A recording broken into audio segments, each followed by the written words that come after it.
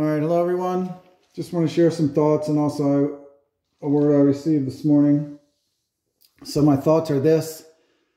I had a friend who asked me if I was interested in attending a prophecy conference put on by Bethel Church. And that's Bill Johnson and, the church where Jesus culture comes from. And I think I've shared before in previous videos, I don't have much interest in attending a lot of conferences and, things like that put on by, man, I guess I should say. Again, I'm very leery of listening to the philosophies of man or even reading books that are written about the Bible. I have a Bible and I have the Lord and I seek Him for discernment. And I say, and we all need to do this, is whenever we listen to someone or hear a preacher or whatever, we need to be like the Bereans and search the scriptures to make sure what they're saying aligns with the Lord's word. And we need to pray and seek the Lord for discernment. And I will say this. So Bethel Church, I've watched several different things about they could be into grave soaking, which is like soaking up the anointing of dead saints. I haven't found that in the Bible. And just some other really questionable sort of things. Hillsong Church, same deal. I watched a video of someone at a concert, and there was a girl or a woman.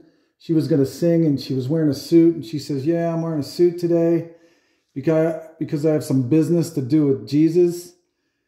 And I just thought that was sort of a weird thing to say. I mean, I haven't investigated them too much, and I do listen to some of the music from these different mega churches, but I'm just very careful on who I follow and who I listen to. I just want to follow the Lord and read His word. Also, Kenneth Copeland, I saw a video of him. He cut his hand and had another parishioner cut their hand, and they dripped the blood into a glass, and I don't know if it was water or what, but Kenneth Copeland drank it and then said they had some type of blood covenant or something. And I'm just very leery of that. And I'm very leery of people who, accept all these tithes and money, and, it's just very questionable whether they're out for personal gain or out to bring people to the Lord. So I don't want money. I don't ask for money. I don't, the Lord is just, it's evident in my life that His promises are true, and I'm just trying to do the best I can to do the Lord's will, and He's merciful when I mess up. I know that. And I'm just hoping to be counted worthy to escape all these things and be sanctified till the day of His coming. So one more thing I'll say is I saw a guy, he said, "Oh, people need to read the Bible and seek the Lord for discernment," and then went on to quote all these things that aren't even in the Bible. It was all his words, not the Bible's words. So when we hear somebody doing a lot of talking and they're not quoting the Bible, we should just be pretty leery of all that. So, and I have yet anyone, not one person, when they want to come against the pre-tribulation rapture, when I post all these verses that I post on this page, nobody argues. Nobody comes back. It's the end of the argument. It's done. I never hear from them again.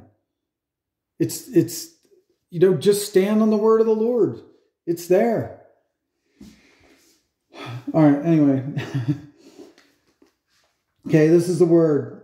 The Lord thy God is sovereign. It is I who creates calamity, and I who gives mercy. I rebuke and chasten the unrighteous, and tear down the towers of the wicked. For I am the Lord. Turn to your God, my children, lest you wither away as the chaff. Turn, and your God shall hearken unto you. He who is coming. Turn to Him unto righteousness and glory, and He will forgive your whoredoms. You will not receive your just punishment, but mercy will be bestowed upon those who repent, turning from wickedness.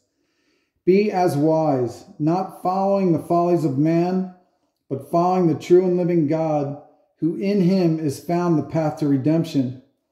The wicked shall shudder, their loins displaced, their boughs removed about them.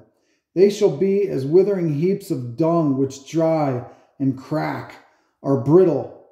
They shall be cast away and forgotten of he who created them. They shall die in their iniquity. But my children shall fear not, and shall be as precious stones unto me.